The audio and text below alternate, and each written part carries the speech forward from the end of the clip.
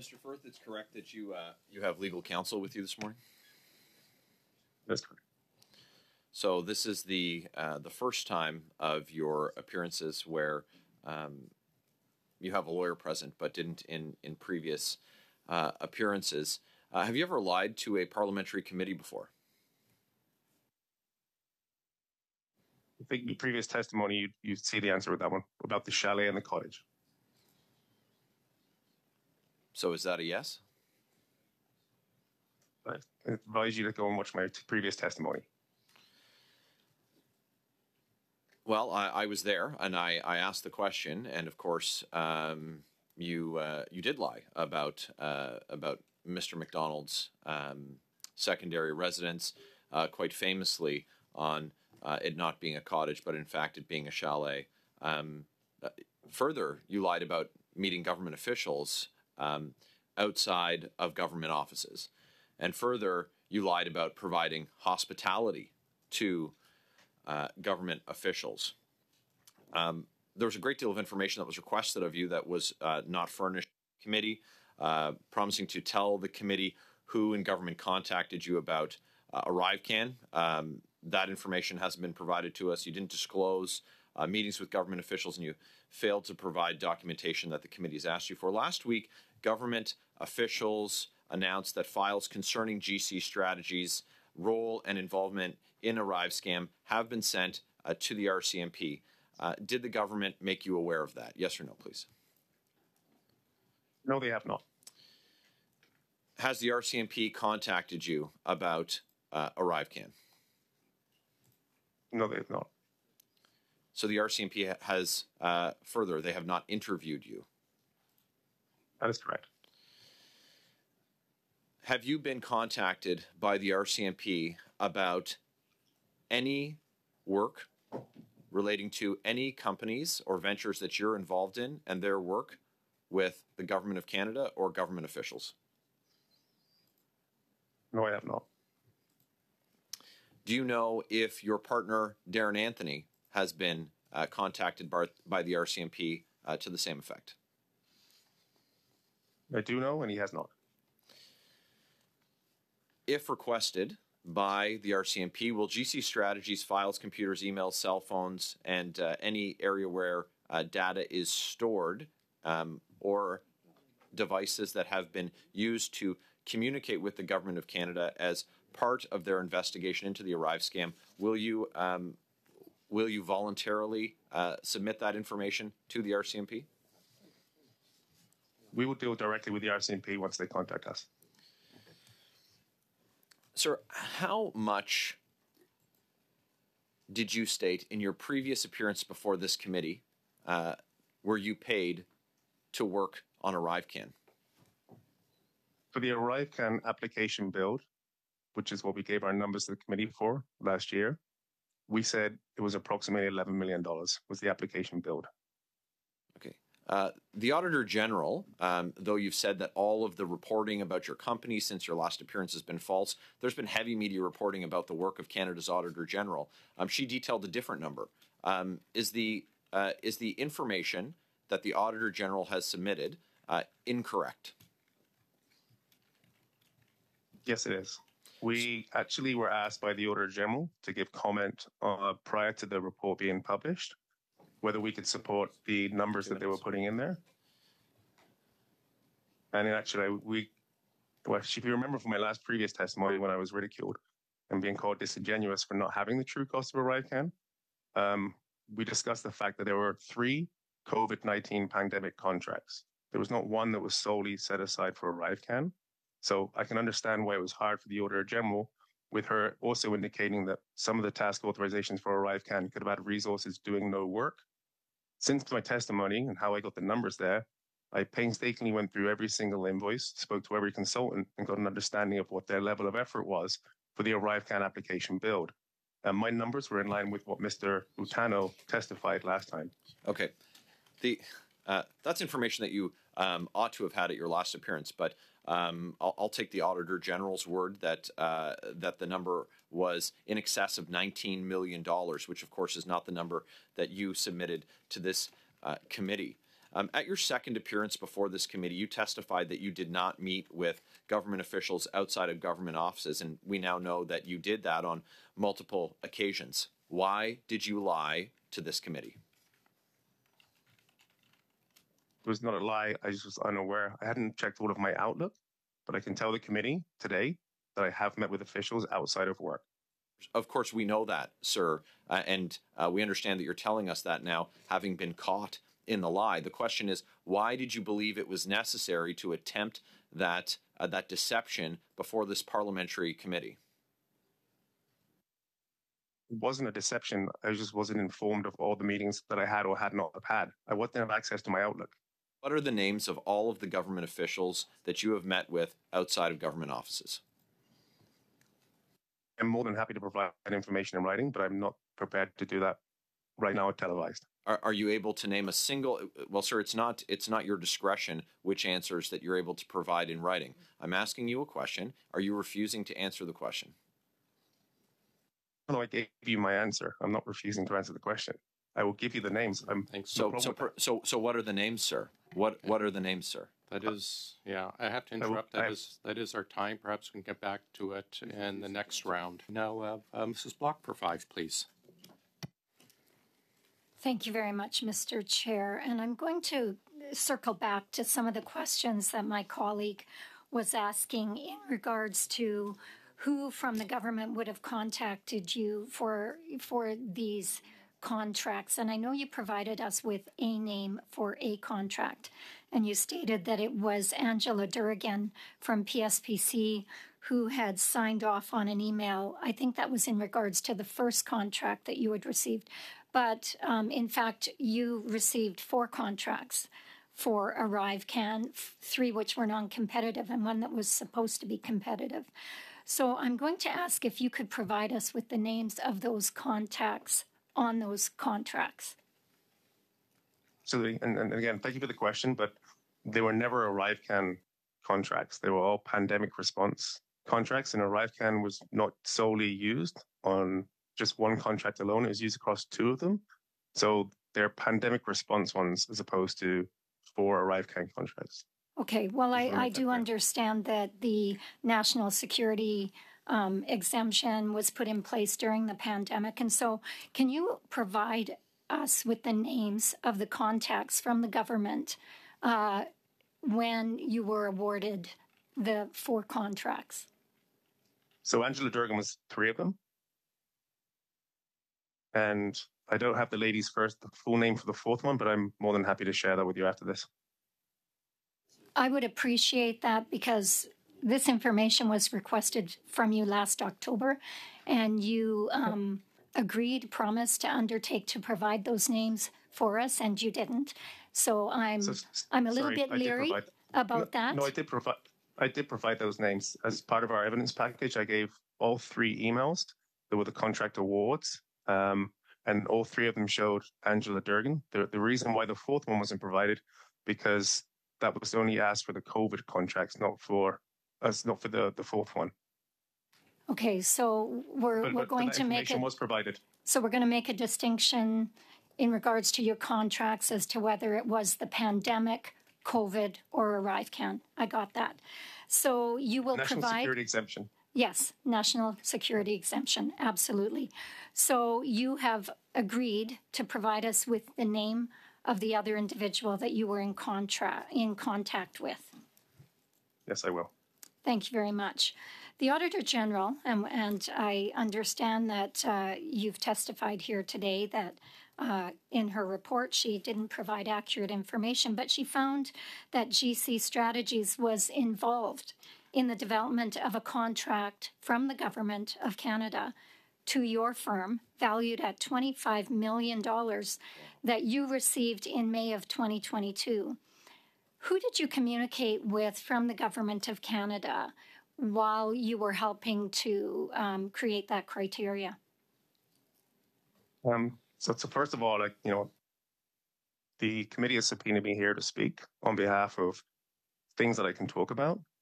Also, my understanding is these allegations have been moved to the RCMP, and in fear of interfering with the RCMP investigation, I don't think I can comment on that right now.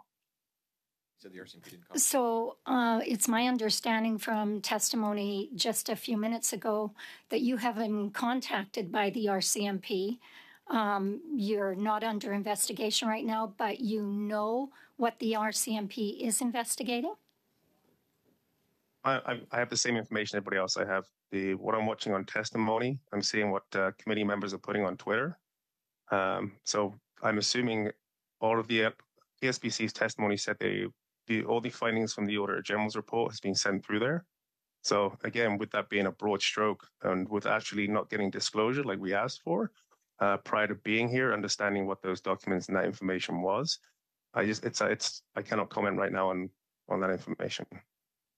You're not going to let us know who it was you were meeting with as you were constructing a contract that you knew you would end up getting? Yeah, that's your words, not mine. I'm just saying right now, as a result of this being pushed to RCMP, with all efforts of the committee behind it, unfortunately, I cannot comment on an ongoing RCMP investigation. Okay, well, I guess what I would ask is this commonplace?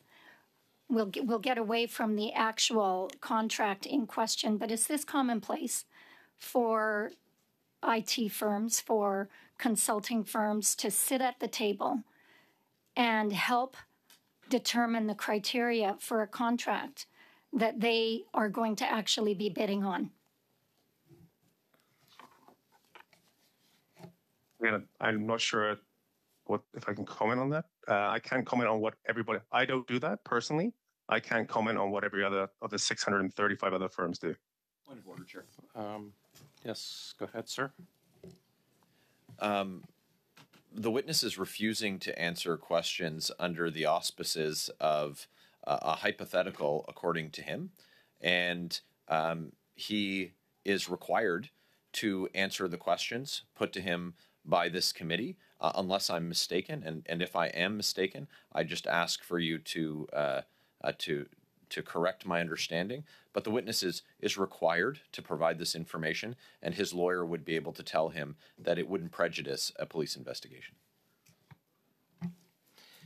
It's a fair point. We do require witnesses to answer questions. Actually, from looking at the item from swearing witnesses refuses. Okay. Refusal to answer questions, a failure to reply truthfully may give rise to a charge of contempt in the House. We will get to the next intervention. Mr. Deltel, please go ahead for 5 minutes. Merci beaucoup, Monsieur le Président. Thank you very much, Mr. Chairperson. Now, obviously, we want to get to the bottom of what is the worst financial scandal of the history of the Government of Canada. This is a contract that was supposed to start at about $80,000, ended up in an orgy of spending of over $60 million, which is over 750 times more expensive than what was expected. This is not right. Canadians need to understand why there was this boondoggle that they're still paying for to date. We know that GCstrategies was threatened with arrest regarding testifying here, which attests to the fact that there was no confidence in the fact that you may have refused to testify before this committee, but I'm afraid you have under the obligation to do so. Mr. Chairperson, this is not the first time that Mr. Firth is testifying. There were two previous testimonies. First, regarding the testimony, your previous testimony, did you lie, yes or no, in your previous evidence?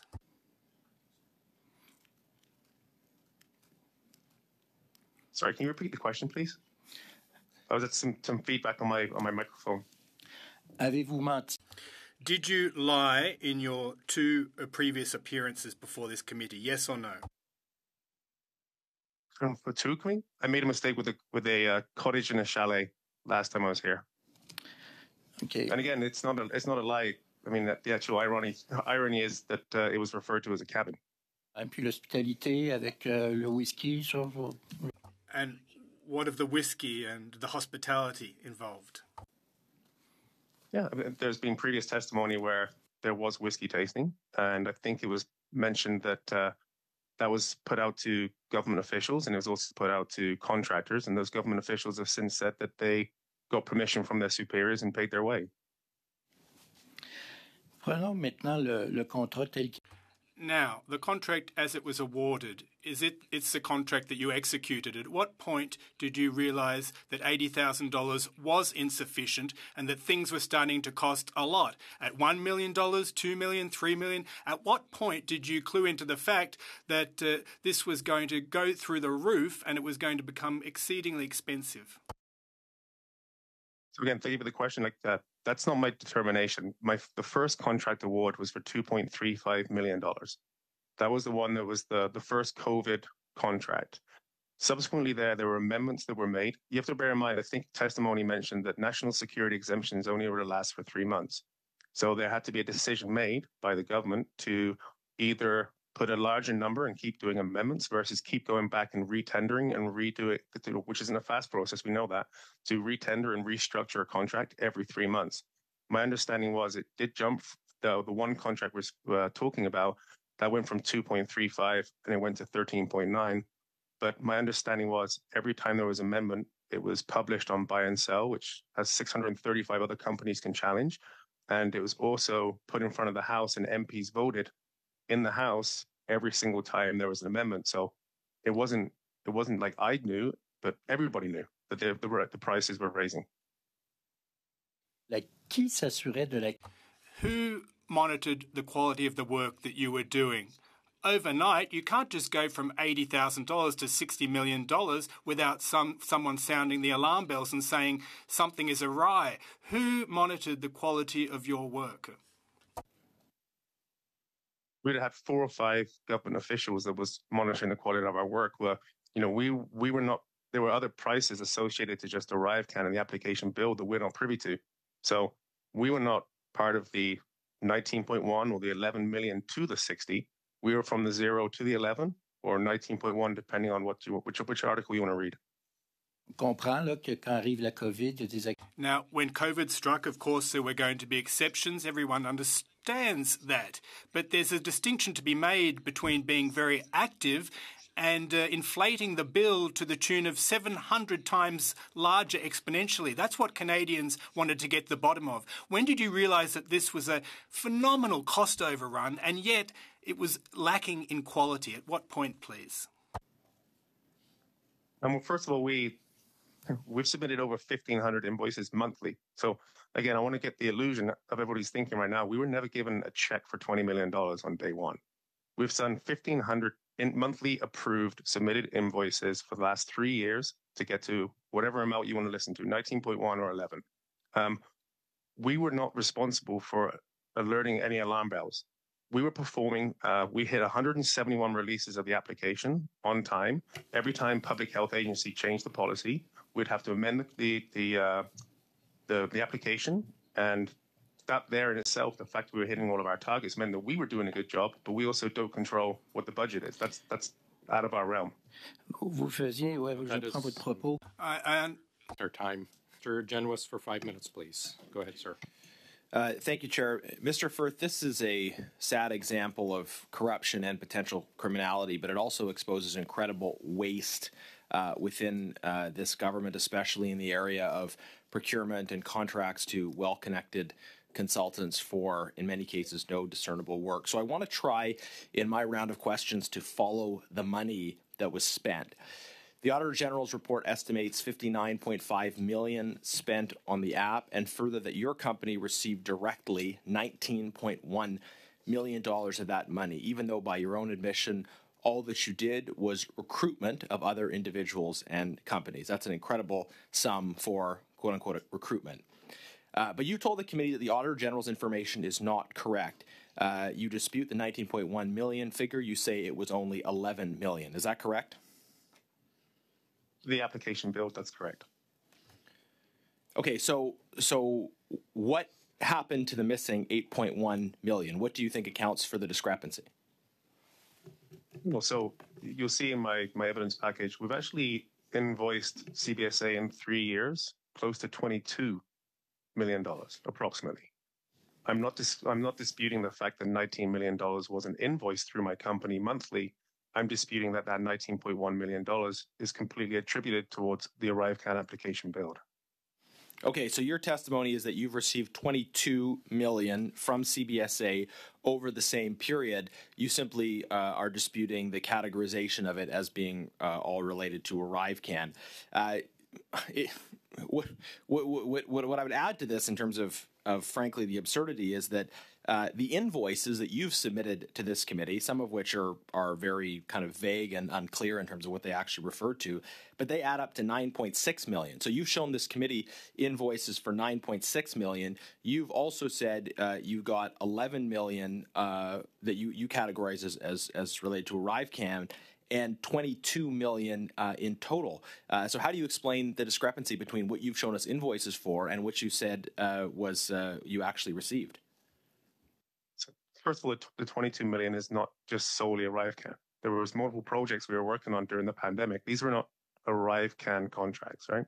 There were 3 pandemic. The Auditor General says they are, but I was asking specifically about the difference between the 9.6 million and the 11 million. You said you got 11 million, but you didn't provide us with 11 million worth of invoices. We sent hundreds of pages of documents over. I can follow up and make sure that those ones would result to $11 million. Yeah. I've done this again. Like hundreds of pages doesn't absolve you of the need to provide accurate information, sir. And just in terms of the difference between the 19.1 and the 11 million, you started off your testimony by saying that everybody's lying and saying mean things about you. The media is wrong. The MPs are wrong. But you're also now saying the Auditor General's wrong. What are we as a committee to make of the fact that you want us to believe that everybody is wrong in their figures except you, and yet the invoices you've sent to the committee don't add up to the figure you said was spent was given to you in relation to ArriveScam? Yeah, I also said as well, it's in my opening statement that it's this testimony and this committee that have also had death threats against myself and my wife, which have had photographs of my kids being taken. Sir, I'm looking for accurate information on the amount of taxpayers' money that went to your company. Now, we've invoiced 1,500 times, $22 million. Well, the invoices do not line up with the figures you've given. Sir, I'd like to know for all the money that you earned on this project, after expenses, what was the total amount of money that you and your partner took home from this project? I haven't got the exact numbers after taxes, after expenses, through dividends, but I've told you it's approximately $2.5 million. Each? Approximately 2.5. No, in total. That's the 20%. So you and your partner became millionaires through this project, and you want us to believe that all of the rest of it, in addition to the 2.8 million, were expenses, even though all you did is recruit. I mean, how expensive is a LinkedIn account these days? Well, $2.5 million over 2 years is 1.25 divided by 2 people. How many hours did you spend working on sending the LinkedIn invitation, sir? That has no bearing on this project, does it? I think it does. How much you earn for what work is the question we're asking, right? And the numbers don't line up. And just a quick question and a quick answer, please. Yeah. How many hours did you spend working on this project in exchange for the millions of dollars that you and your partner got for the act of recruiting? It would have been between 30 to 40 hours every month with the invoicing, with doing timesheets, with doing accounting, with doing paying our resources. And so what makes you so lucky that you got this opportunity? Mr. Genuis, thanks very much. Mrs. Block, please go ahead. Thank you very much, Mr. Chair. Mr. Firth, I'm going to circle back to my line of questioning regarding GCstrategies' involvement in developing criterion on the 4th contract that you would have been awarded through the CBSA.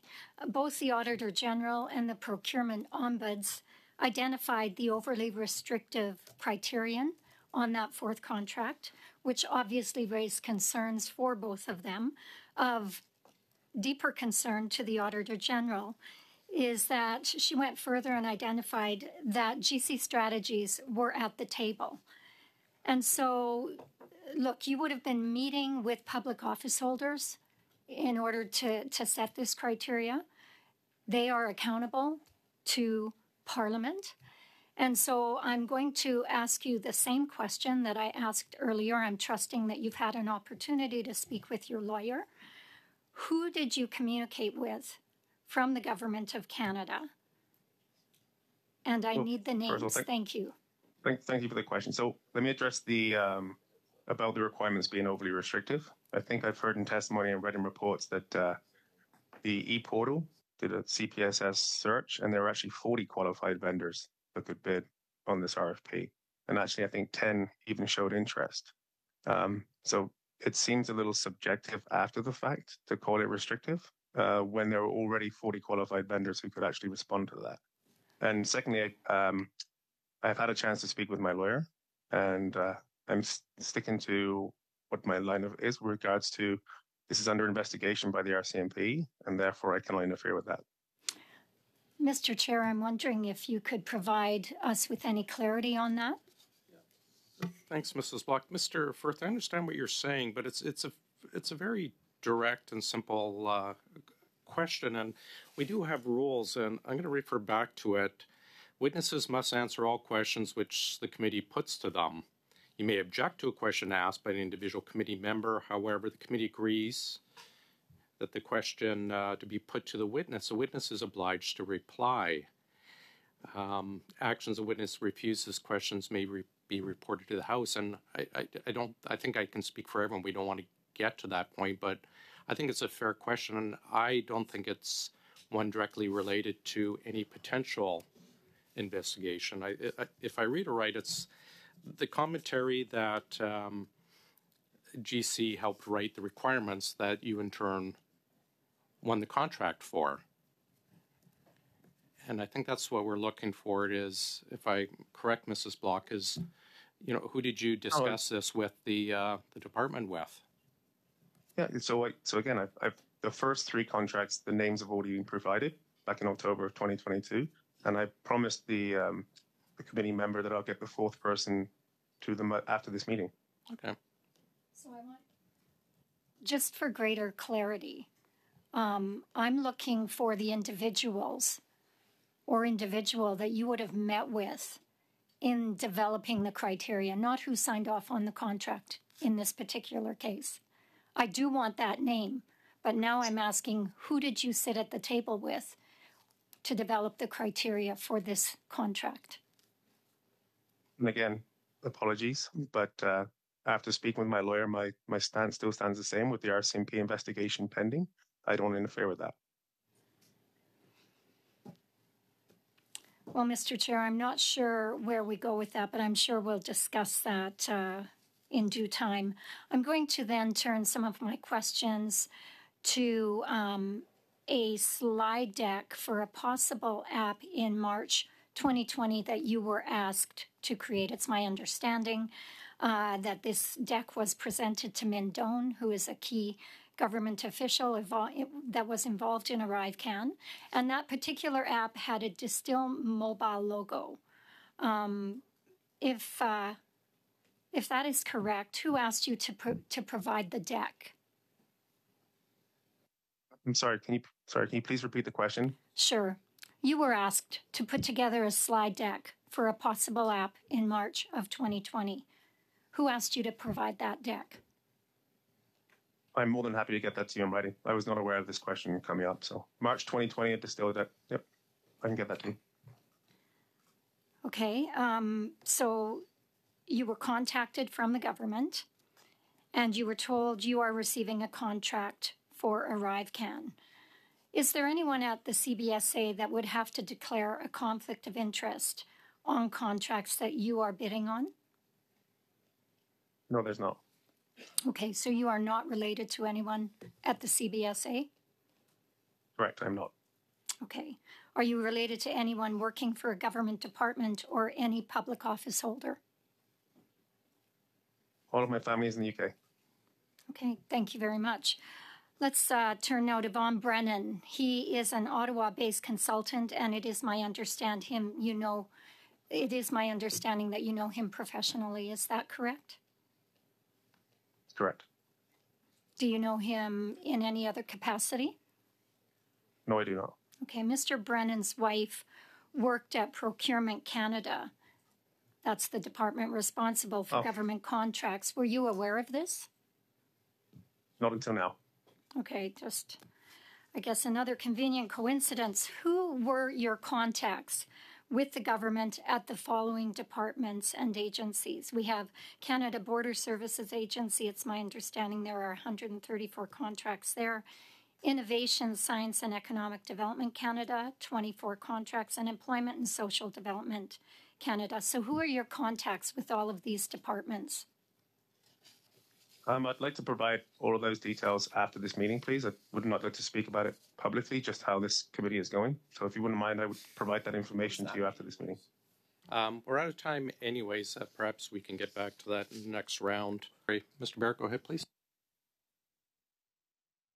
That we have a round of questions with you. It seems like there's a lot of cleanup afterwards. I have to go back to the question Ms. Block asked you. That was, who were your contacts with the government at the following departments and agencies? CBSA, Innovation, Science, Economic Development Canada, Employment and Social Development Canada. Are you telling us you don't know the answers to that question, or is your answer that you're refusing to provide us with the information that you have? Oh, not at all. Actually, I think my answer was I will provide those to you in writing after this meeting. Do you know the answer? Exactly what I said. My question is, do you know? Then provide it, I do know the answer. I will after this meeting with writing. You know, I think that you have a grave misunderstanding of how this process works, and your refusal to answer questions here is a contempt of Parliament. And so that is something that we can take up. I know it's great. You take great umbrage in the fact that that a subpoena had to be issued, and that had you not appeared today, a warrant would have been issued and you would have been arrested and brought before this committee. So you're here very much not because you want to be forthcoming. You're here only under the threat of arrest. So that's what we're dealing with and trying to get answers from you. So you'll have to excuse me if I don't believe you, sir, that you're going to bring us the answers after the cameras go off and the committee is adjourned. Because in your first back and forth that you and I had, you admitted to having perjured yourself in a previous appearance at this committee.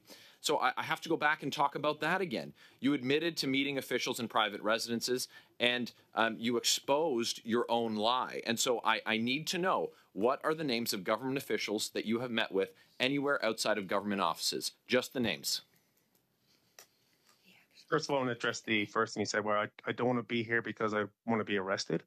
I don't want to be here because my family and myself and my kids have been threatened. And people come like, that's the real reason why I don't want to be here. The question is very straightforward. It's for a list of names. Yeah, which I'm happy to give you, and I'm admitting I will give you those within 24 hours after the testimony. I don't believe you. Did you ever meet with Philip Johnston in a private residence or any place other than a government office? I've met with Philip Johnston outside of work, yes. Where? At a pub. When? 2021. We're going to circle back to that. Right. Have you ever met with Min Doan in a private residence or anywhere other than a government office? No, I have not. Same question. Cameron McDonald. I have met him outside of work. We heard the testimony 3 times. When and where, sir? I'm happy to provide that information in 24 hours. I don't have that in front of me. Same question. Antonio Utano. Yes, I have. When and where? Again, I will get you that information. Kelly Belanger. I have never met with Kelly Belanger outside of work. Mark Briard. Yes, I've met with Mark Briard outside of work. When and where? I'll get you that information. So this is interesting, and so again, you'll have to excuse my my unwillingness to take at face value that you're going to provide us information after, because I asked you these questions when you appeared before this committee before, and you said that you hadn't met with officials, government officials outside of government offices. That, sir, and you can check with your lawyer or with a dictionary, is a lie. It's perjury. At your first appearance before this committee, you testified that you did not know and were not privy to any hospitality being given to anyone who worked for the government of Canada. Is that true, or is that a lie?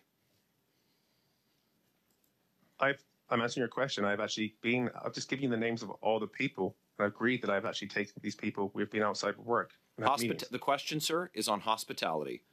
You had said previously that you weren't privy to information on whether that had happened, and it seems like that's a lie.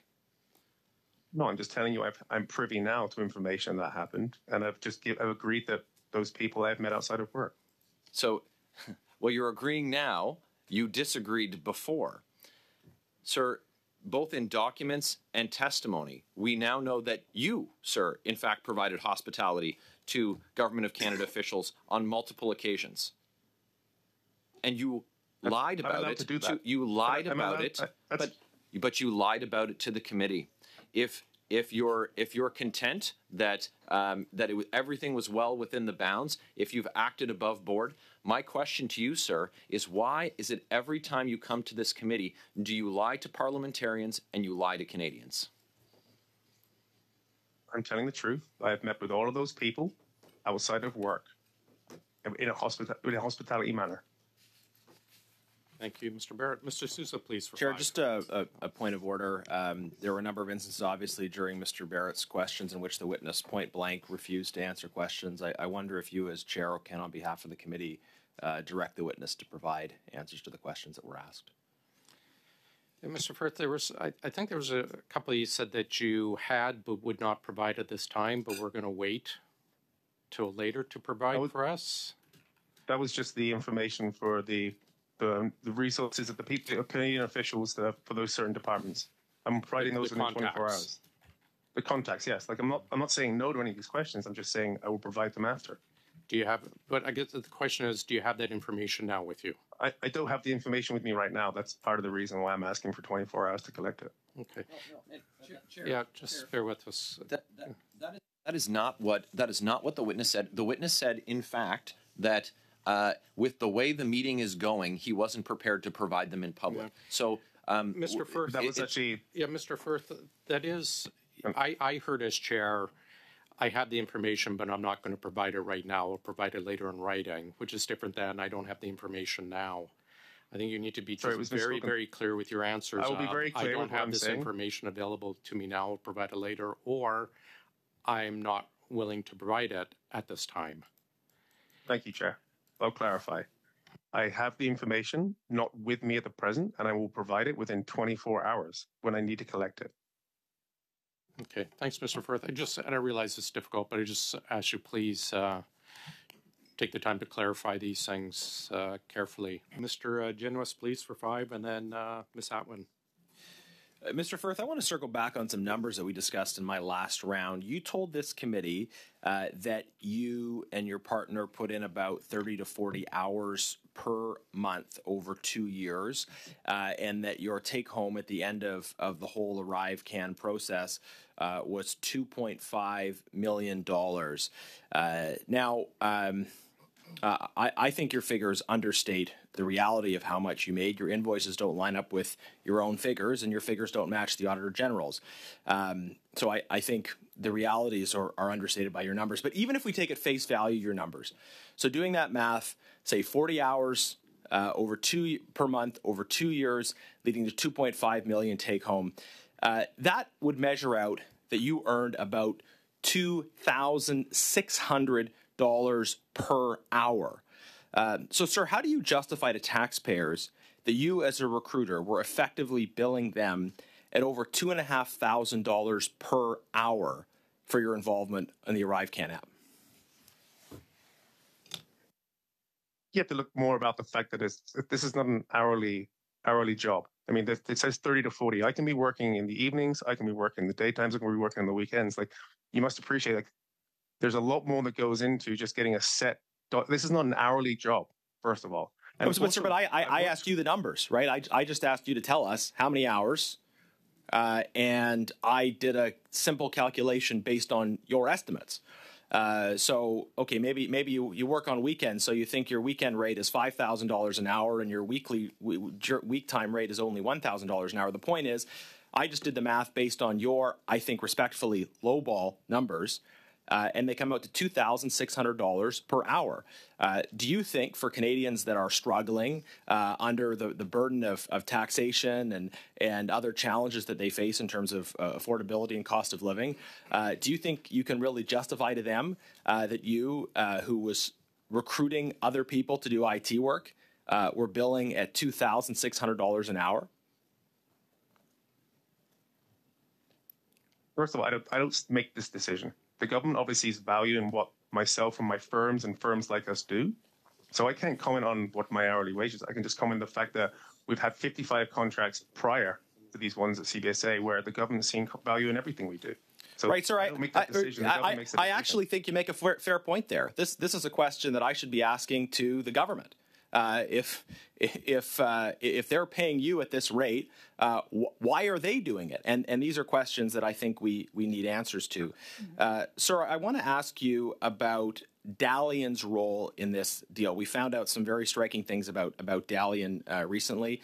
As far as you were able to see, what did they do for the $7.9 million that they purportedly got for their involvement in ArriveScam? I'm sorry, I had no interactions with during ArriveScam. They had their own contract, and I had my own. I didn't have any interactions with them. Did you have any discussions with them before or after the bid? No, not at all. They were not part of they were not part of any of the three. So you're telling us you never discussed or the ArriveScam work with Dalian. Oh no. Oh, you did discuss it. Sorry, go ahead. Did you or didn't you? Oh, there was. We've spoken about mobile application work. We've never spoken about contracts. Never spoken about ArriveScam specific. It may have been mobile work. Sir, applications. Did you or did you not have discussions with Dalian about the ArriveScam project, the contracts, the work that was done, anything to do with ArriveScam? We'd have had conversations, but way after the contracts were awarded. This was nothing to do with back and forth before any contract. Okay, so do you know what they actually did? I was not part of their contract. I was not working with them. Like they were completely siloed doing their work, and I was siloed doing my work. But you had conversations with them, maybe not, but after the fact. We never had conversations prior to ArriveScam contract awards. We speak. Sir, I have one more question. This is respectfully getting nowhere.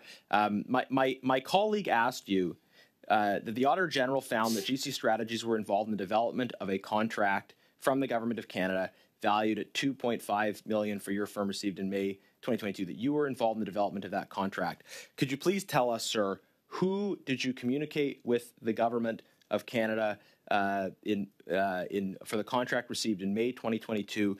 We want the names, and I would ask you to answer that question. I would ask the chair to put that question to you on behalf of the committee and insist on an answer. And an answer right now. Are you clear on the question, Mr. Firth? I am. And again, I'm standing strong with what I've said before. This is being pushed by the committee to put all these allegations up against me and my firm to the RCMP. And at this point, if there's an ongoing investigation, I'm not prepared to comment on it right now. Just on a point of order. What you think my motivations are for asking the question is not at all germane. I'd like the chair to put the question to you, and you have an obligation to answer it, whether you want to or not, because of the rules that apply to Parliament, to its committees, and to witnesses who come before it. So, Mr. Chair, could you put that question and insist on the answer? Mr. Firth, we would appreciate an answer, and the fact that you've stated yourself you have not been, or GC or your partner have not been contacted by the RCMP, leads me to believe perhaps they're not going down that path with you. So I think the committee and taxpayers would appreciate a response to Mr. Genuis. Appreciate the question there, Chair, but the truth is, I mean, what's being reported on Twitter, and as a result of some things that are said here in this committee, and the fact that it was pushed by most of the committee members, with everybody that's coming forth of this, to push all information to the RCMP, I have to assume that actually is happening. And even PSPC and the Auditor General have said they've moved their information over there. Right, but and again, and I'm sorry to interfere, Mr. Genuis, or intervene, but you've stated yourself they haven't started anything with GC. I'd hate to ask for not be able to get any responses based on a supposition that they may one day. I think it's a fair question. Would you please provide an answer? Would you mind if I just take 2 seconds with my lawyer, please? Of course. Just turn off your mic, please.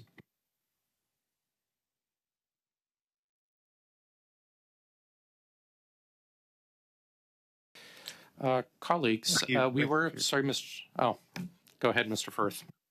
Sorry, thank you.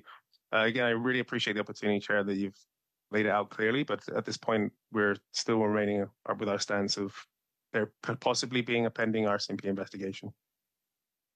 I will advise you, as I'm sure you're aware, you do have parliamentary privilege, which would allow you the right to speak, but I understand. I'll let my colleagues who brought up the question pursue it a different way.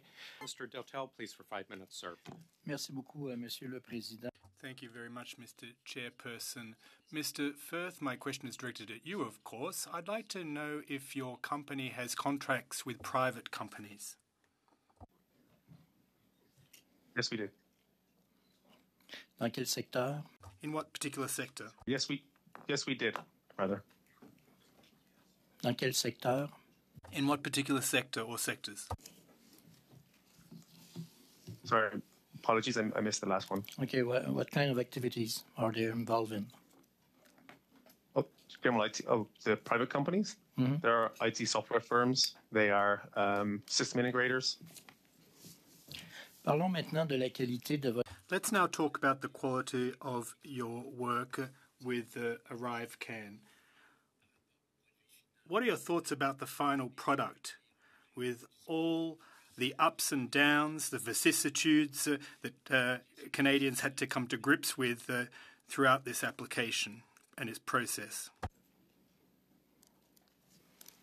I think understanding the circumstances where the whole of Canada and the whole of the world was in, and the fact that this went through 170 renditions and they were delivered always on time, I think our work was done very well, and I feel like the application was a success. I believe it was 260. I believe the application was a success. We had 260 million times the app was open. Right? A success. You're saying that your application was a success. You're serious now, right? I think it did exactly what it was supposed to. It was to help open the borders. It was help to streamline the process. It was to be a low touch application. I think if you look at those, there was a moving target. There was PHAC was sending out new policies every month or so. Okay, Monsieur Firth, qu'est-ce que vous avez à dire? Mr. Firth, what do you have to say to the over 10,000 people who have joined a class action lawsuit because your app led them to be subjected to a quarantine that they weren't supposed to be subjected to? What are your thoughts on that? I mean, I think it's very unfortunate for those 10,000 people, but I cannot comment on things that happen within the application. Pardon? I provide the resources. Monsieur Vincent, vous êtes... Hold on a sec. Hold on a sec. You said that it was a success, and yet thousands of Canadians were affected in this way. Over 10,000 Canadians have filed a class action against your app because your app led to a quarantine that they should never have been subjected to. So why are you washing your hands of this and passing the buck? I'm sorry, I really have no comment on this. That's not my line of expertise. Incroyable. Unbelievable. If it's not your bailiwick or expertise, whose is it if it's not yours? We were not involved in the architecture. You understand this project was derived and project managed by the CBSA. Mon Dieu. My God. How are you going to tell these over 10,000 people that you raked in profits of millions of dollars with this application?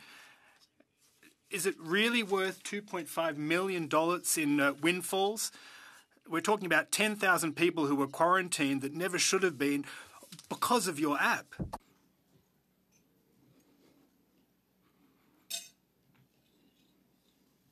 Sorry, can you repeat? My headphones just broke. Okay. Vous avez affirmé tantôt. Listen, you asserted earlier that you made a profit of $2.5 million. those are your figures. We know that the AG doesn't think so, but we'll take what you said at face value. That's $2.5 million for 40 hours per month. You've made a profit of $2.5 million for this app. And yet I'm telling you that there are 10,200 Canadians that were subject to quarantine when they shouldn't have been because of your app, because that is what has occurred, and you're saying that it was a success. Was it really worth $2.5 million profit, that kind of success story? Like I said previously, I don't make that decision. The government obviously sees value in what we do. That's why we were working there for 3 years. Alors, c'est qui le responsable? So, where does the buck stop if it doesn't stop with you? Again, I did not make the decision. The government sees value in what we do. We were not part of architecting this application. Thank you very much, sir. Over to you. Mr. Barrett, please, for 5. Is a significant part of your job contacting and communicating with government, their departments, agencies, or crown corporations? Yes, it is. And how many hours per month would you say that you spend on that? It's hard to quantify that because if we're busy with existing contracts, then there's contract management and other components versus new business development and interactions and identifying new opportunities. Let's look for a number. You can use you and your partner combined. Mr. Anthony, how many hours per month? Sorry, I can answer that honestly. Accurately, sorry. Is it more than 80? Yes, per month, for sure. More than 80 per month. Okay. Is it more than 100?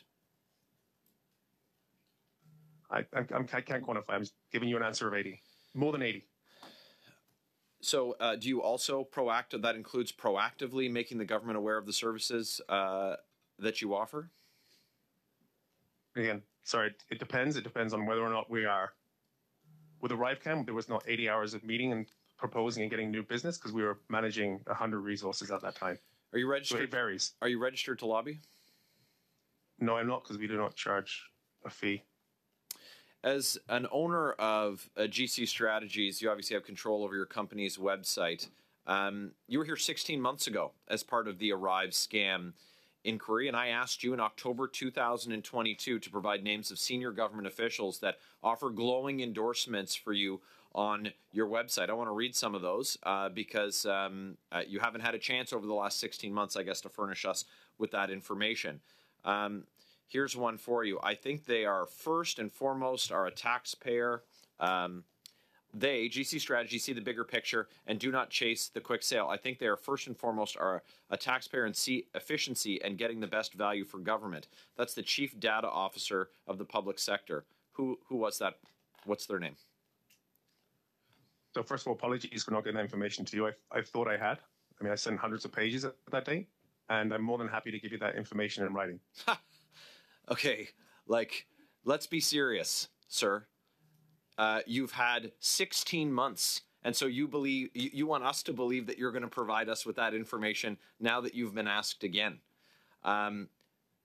Government of Canada senior executive said, quote, GCstrategies listen and try to find solutions to my problem versus selling me a solution to a problem I've never had. Who was that person? So I'm sorry, you can ask me the 3 or 4 that are on there, and my answer is going to be the same. I will get you that information. I promise you that. I thought I'd sent it over 16 months ago. Let me be very clear that in the ArriveScam, there are all kinds of players who play all kinds of different roles, and you've demonstrated yourself to be a liar. You've lied before a parliamentary committee on multiple occasions. You even undertook to provide to me this information 16 months ago. You and I had this exchange. And now you're here, and the only reason you came was because you were threatened to be arrested, and you've come virtually, and now your undertaking is to provide the information you promised, cross your heart, that you're going to do it this time, but you couldn't do it before. It strains reason and certainly demonstrates that you don't have any credibility when it comes to the questions that we ask, and which leaves me to wonder what I should even bother asking you, because I can't believe anything that you're going to say. Will you provide us with those names right now? You obviously know who the VP of a major Crown corporation was who appears on your website. The Chief Information Officer for the Government of Canada. What was the name? You know. I said previously, I will give you these information. No, sir. I do not accept that. You will provide this committee with a name. You told us 16 months. You've had 16 months. You've had 16 months to do it. And this is your opportunity now to demonstrate that you are true to your word. So are you going to make that demonstration, or are you going to prove what we know to be true, and that's that you're not honest? Like I said, I appreciate the question. I will give you the answers. Yet your appreciation for the question isn't the reason that I asked it. Okay. I'm looking for the information. I said I would give you the information. Yeah, you also said that 16 months ago. Sir, it is not just contempt of Parliament, but it's contemptuous to Canadians. They are lined up at food banks in record numbers, and you are raking in millions of dollars off the backs of Canadians. And then when you're called to provide even just the smallest bit of accountability, you laugh in Canadians' face. And it's disgusting, to be clear. And well, we'll see if you do in fact provide those names finally this time. But after 16 months, I certainly don't believe you, and neither can Canadians. Thanks. That is our time. Mr. Firth, you're welcome to offer a quick response. Otherwise, we'll go to Mr. Kosmuchuk. Mr. Firth, did you want to respond to that? Okay. Mr. Generous, please. Go ahead, sir. Thank you. Mr. Firth, how many current contracts do you have with the Government of Canada? We have 0 contracts right now. Okay. Is it not the case that you have one outstanding that ends at the end of March? Nope. That was cancelled. The resources were pulled off the project. Okay. And this is because you've been suspended from getting certain kinds of contracts with the government, correct? Suspended but not outright banned. Is that accurate? Correct. We've been suspended.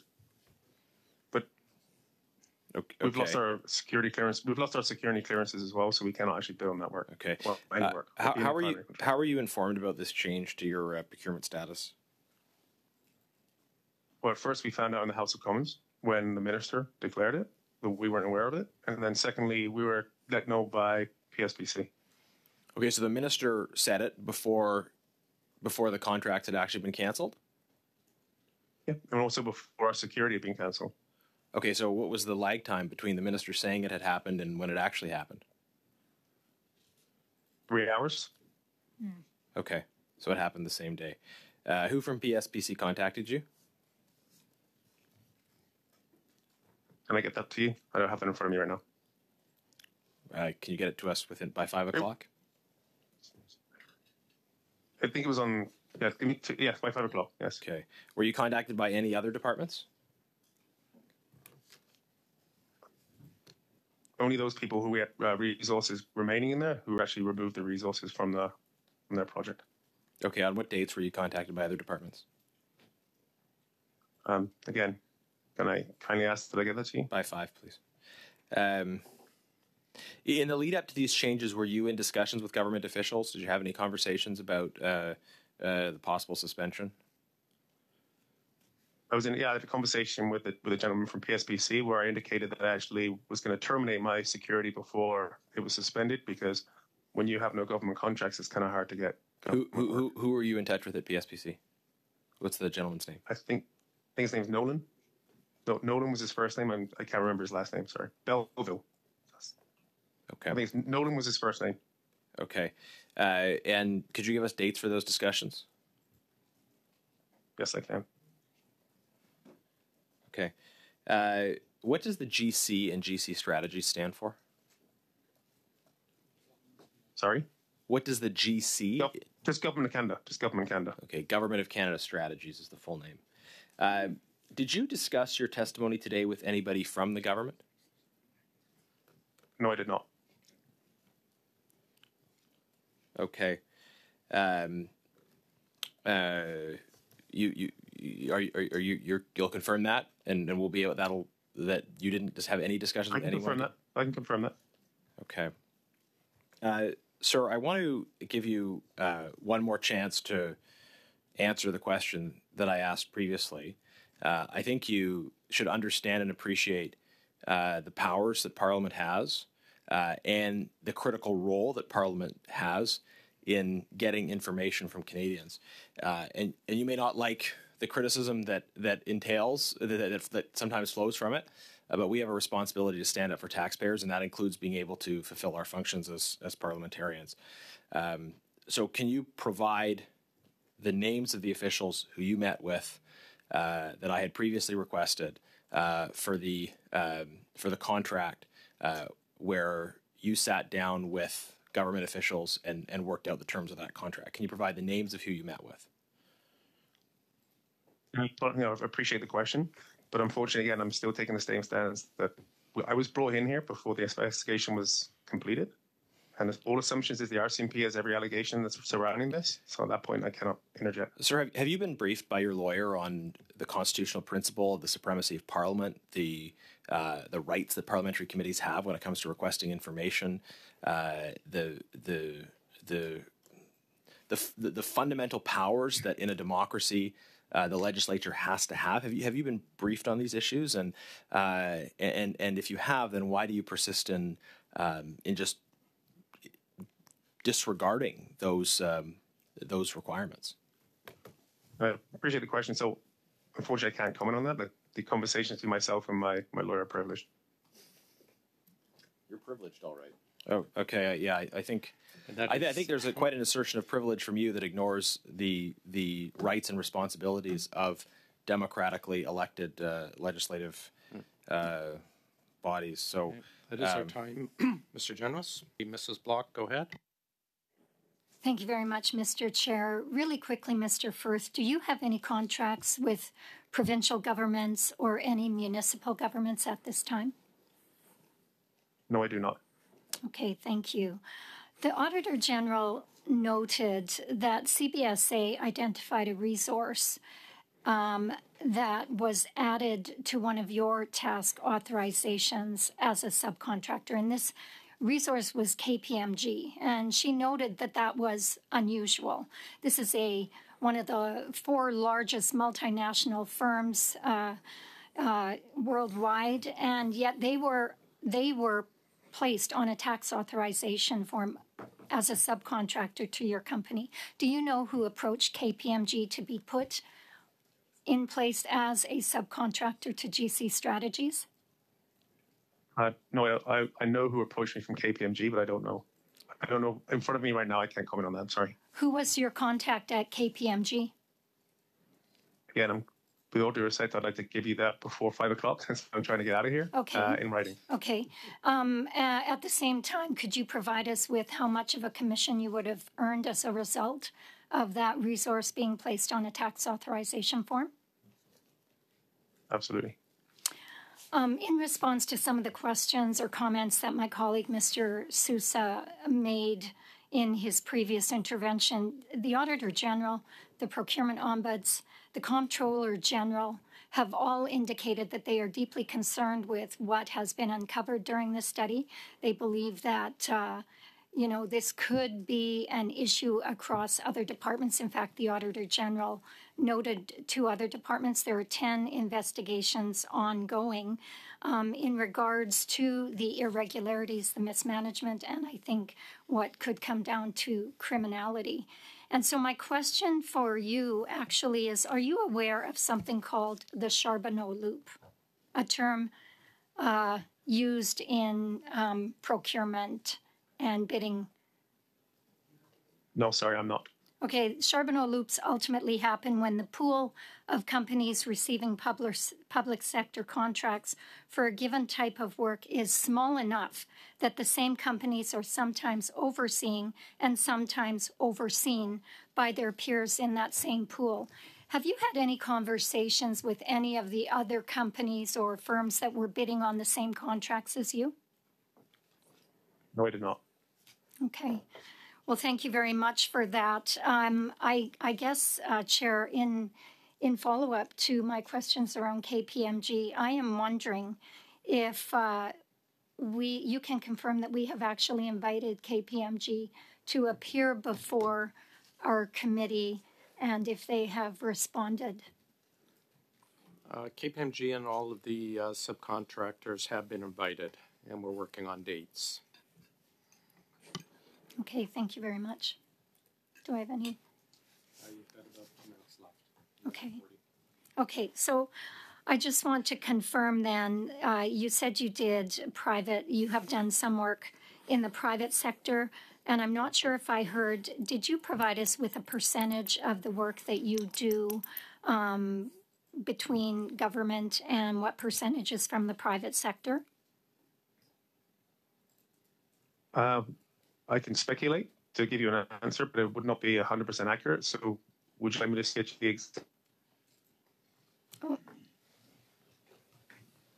I don't have the exact number in front of me, and I don't want to do approximations. I'm just wondering, would you like me to get you the exact number or an approximation right now?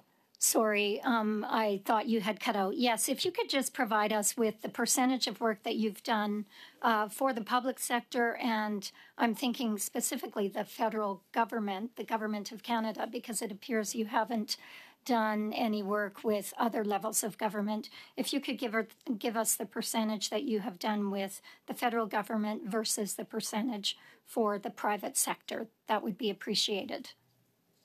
Okay, I will provide that for you. Thank you.